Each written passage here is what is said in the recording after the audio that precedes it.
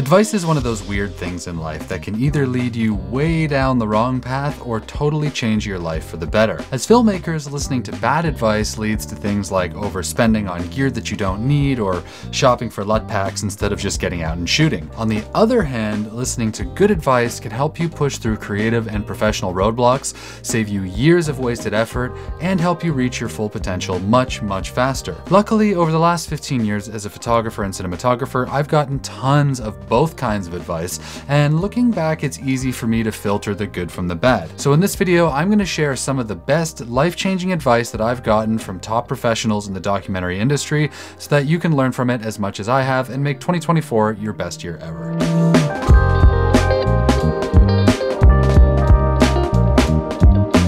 So let me just start off by saying that I actually didn't initially plan this topic as a YouTube video.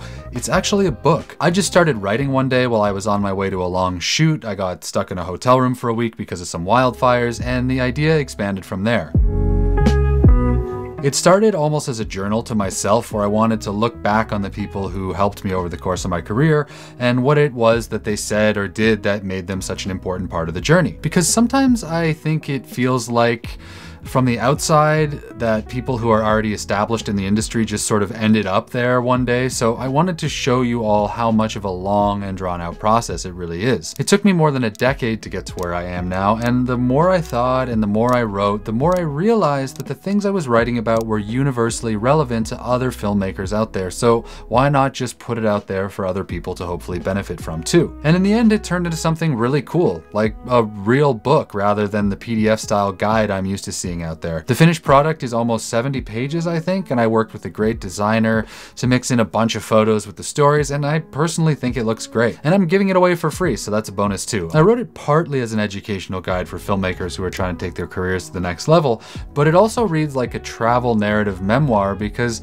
in order to share the advice that impacted me, I really needed to describe the time and place I was at in my career and my life for it to make sense. So if you're looking for practical tips, or if you've ever been interested in what it was like to build my career through nearly 15 years of international travel, working in some pretty crazy places with top tier industry pros, this should be right up your alley. There's a link in the description, and if you like this video, you'll want to grab that because it's really where most of the details and the personal storytelling are, just because I can go way deeper in writing than I can on YouTube. But in this video, I'm going to cover 3 of the moments from the book that I think are especially relevant for filmmakers in the early days of 2024. Let's start right at the beginning, because some of the most life-changing advice I ever got was before I'd ever been paid a cent for shooting anything. Now, this was almost 15 years ago now, and at that time I was working as an English teacher in South Korea, and any idea I had of making a full-time living with a camera were just pipe dreams still. I'll make a long story short here, but basically I watched the documentary War Photographer, and as soon as it ended, I pretty much knew I'd found something I really wanted to do with the rest of my life. So I did what most people seem to do. I started saving money for a really nice camera, an expensive trip, and a workshop. At the time, I remember thinking that getting started as a photojournalist was something that I had to work towards, something that I could only do once I had the perfect camera and had boarded a flight to an exotic location. I taught classes every day from 6 a.m. to 10 p.m. I saved my money and I waited for my contract to end so that I could finally get going. Now, maybe you're already seeing the issue with this strategy, but I didn't at the time. But luckily for me, I was about to cross paths with the legendary photographer Robert Nicholsberg, who would help me see the flaws in my perspective. If you've never heard of Robert, he's as accomplished as it gets in the documentary photo world, and he shot assignments for Time magazine and all sorts of places in war zones all over the world. Now, it's a pretty long story that I go into in full detail in the book, but for the sake of keeping this video short, I'll just say that a family friend met him at a dinner party, and knowing how interested I was in photojournalism, managed to convince him to let me email him with some questions. And like the real rookie that I was, I sent him a massive block of text that mostly asked him questions about the kind of camera I should buy and what the perfect starting place was to begin my career. I guess I hoped he'd respond with something like just buy X and head to Libya or Iraq or wherever and things will all come together. I really wanted to be easy and to justify all the waiting I'd done, but Robert wasn't having any of it. He did patiently answer my questions about cameras and lenses, but when it came to choosing the perfect place to get started, looking back, his answer was obvious. Right now, wherever you are. Like, why are you waiting waiting to be somewhere else when there are stories all around you in Korea. That was the gist of what I remember reading anyways, and even though it might sound obvious in hindsight, at the time it was a slap in the face that woke me up from all the excuses I'd been making for myself. Like, what was I thinking? Some people might save their entire lives to be lucky enough to photograph a place like Korea, and I was here on the ground just waiting to be somewhere else. After that email, I managed to get moving, and I even got a couple basic photo stories published in a local magazine before I left. But when I look back, I still kick myself for all the time I spent reading blog posts about how to become a photojournalist when I was living in the heart of Seoul, and the real way to become successful was to go out into the city and shoot. Since starting this YouTube channel, I realized just how important this advice is because I get so many emails these days from people who are living all over the world asking how they can get started in documentary filmmaking even though they don't live in New York or LA or wherever. And the advice I give to them is exactly the same as what Robert gave me. You get started by starting wherever you are. If your dream is to make documentaries but you live in the middle of nowhere, don't sit there for 2 years waiting to be able to afford those flights to Nepal or Argentina. Go out with what you have and find stories in your area to tell. If you can't tell a good story in your hometown, you're not going to be able to tell a good story in Baghdad or Kuala Lumpur either. I haven't spoken to Robert since then, and I'm still a little embarrassed that I used my one chance to connect with someone of that caliber to ask about DSLRs, but his advice came at the perfect time and it was exactly what I needed to hear. So if you ever happen to see this, Robert, thank you, and to everyone watching, don't be like me, don't wait, just do it now, because action is the only thing that works.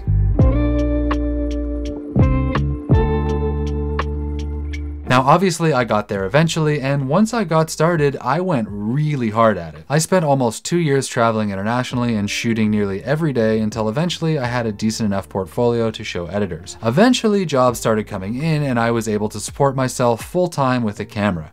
That alone was like a dream come true, but I didn't want to let off the gas at all. I was always trying to push myself forward through shooting, but I also went to a ton of portfolio reviews and workshops and industry events, and I was always looking to meet people and get advice on how to get better. And luckily for me, there was a photographer from one of the most prestigious agencies in the world in my neighborhood. I'm not talking about where I live now, though there are some world-class photographers here in Toronto too, but in those days I was living in Phnom Penh, Cambodia, which is a much less likely place to meet a big name photojournalist. But sometimes the universe just hooks you up in random ways and you have to take advantage. Anyways, the photographer was a guy named John Vink, and at that time he was part of Magnum Photos, which is like super elite level in the world of photojournalism. I'd see him all the time when we were out shooting street protests and political rallies around Phnom Penh, and he was always at the local arts events and just generally part of the media scene in the city. So we'd see each other pretty often at documentary screenings and photography exhibitions, and even though we didn't know each other that well, we were still on good terms and we'd always gotten along well. I'd also gotten a couple portfolio reviews done by him over the years at photo festivals around Asia, which were always really helpful, but if you've ever done one of those things, the environment is a bit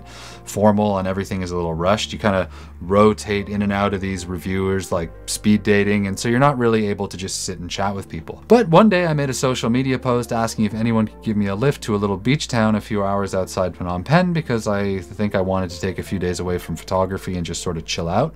Anyways, John answered the post and he said he had a free spot in his car and he picked me up a couple days later. I'm not going to get too deep into what we talked about because I already put all this in the book, but at that time I was at this weird crossroads in my career and not sure what the next move was. I was working quite a lot for some of the biggest outlets in the world like the New York Times and Al Jazeera and even Marie Claire in those days, and I was working on a fully funded 2-year project documenting the entirety of the Mekong River as well, so professionally things were going really well. And at the risk of sounding arrogant, believe me, I didn't feel confident at the time.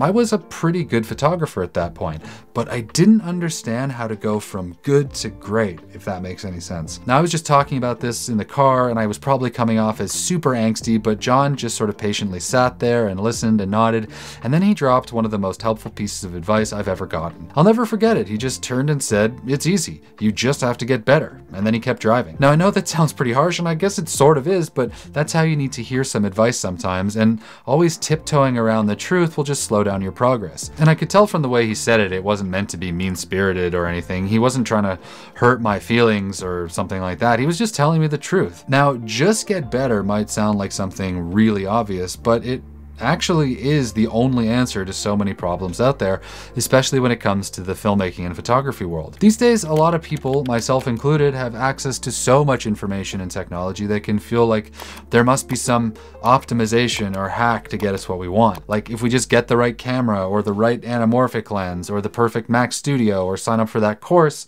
that we'll get what we want. The truth is though, most of the time, the answer is to just get better. And the only way to get better is to keep working at the thing consistently for a long time, and gradually you'll improve. There's no way to cheat the process of getting better, there's just hours and hours of effort. And for me, that was an incredibly freeing thing to hear. It wasn't that I didn't have the gear or the contacts, I just needed to put in the work and the results would come in time. Now don't misunderstand, that's definitely not saying just chill and it will all be fine, because that's not at all true. You have to put in serious work, but if you're actually doing the work, i.e. getting better, you'll be one of the few who are, because most other people will still be trying to YouTube their way to success. Now when I see someone doing better than I am, maybe it's financially or making more exciting projects or winning huge awards or whatever, I don't let it affect what I'm doing, because the only real answer is to just get better. So John, thank you both for the really solid advice and also for the ride, because I'm pretty sure I forgot to pay for gas.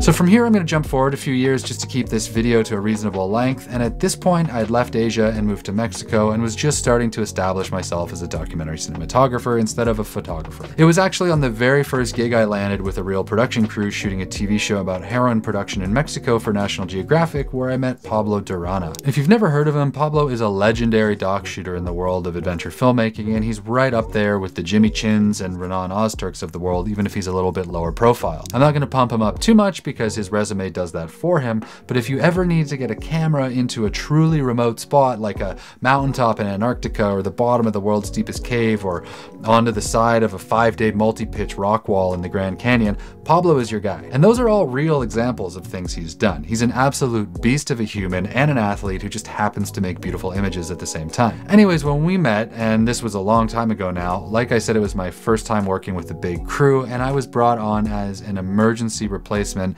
B camera operator after the original shooter hurt himself by accident. I was really new in my career and I really didn't want anyone to know how inexperienced I was, and so I tried to sound super confident, which is never the right approach, and most people can see right through the act. I'm sure Pablo could see through it too, but at least he was nice enough to let me ramble my way through a whole bunch of nonsensical claims about my abilities, one of which was something like, people like to hire me because I never screw up. And for the record, I use stronger language than screw up, but we'll keep it PG for the algorithm. It was obviously a dumb thing to say, and I'm lucky that he didn't just laugh in my face.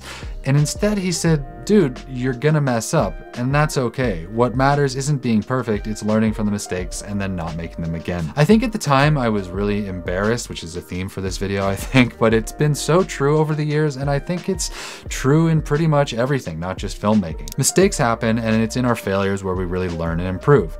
If everything goes well all the time, you're probably not challenging yourself, and if you're not challenging yourself, you're not growing. Like when I baked in the monitor LUT over an important shot by accident instead of shooting log like the tech sheet called for.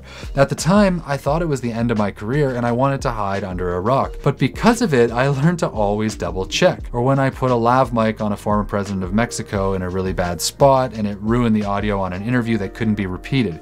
That pushed me to really dial in my lav mic skills, and since then I haven't had another complaint. Or when I shot an entire sequence with Zac Efron like 5 years ago, which is a whole other story in itself, but I used the wrong shutter angle and the footage was right on the edge of unusable. Now I check and double check my settings almost obsessively, and it's almost second nature. Look, you're gonna keep messing up throughout your career.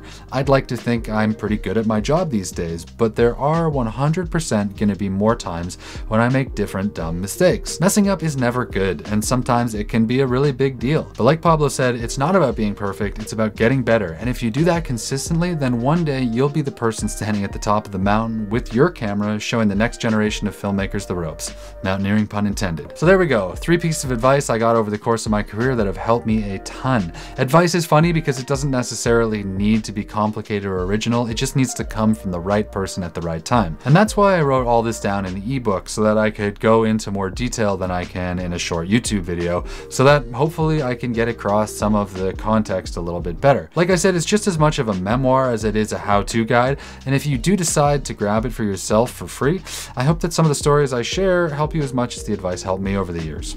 See ya!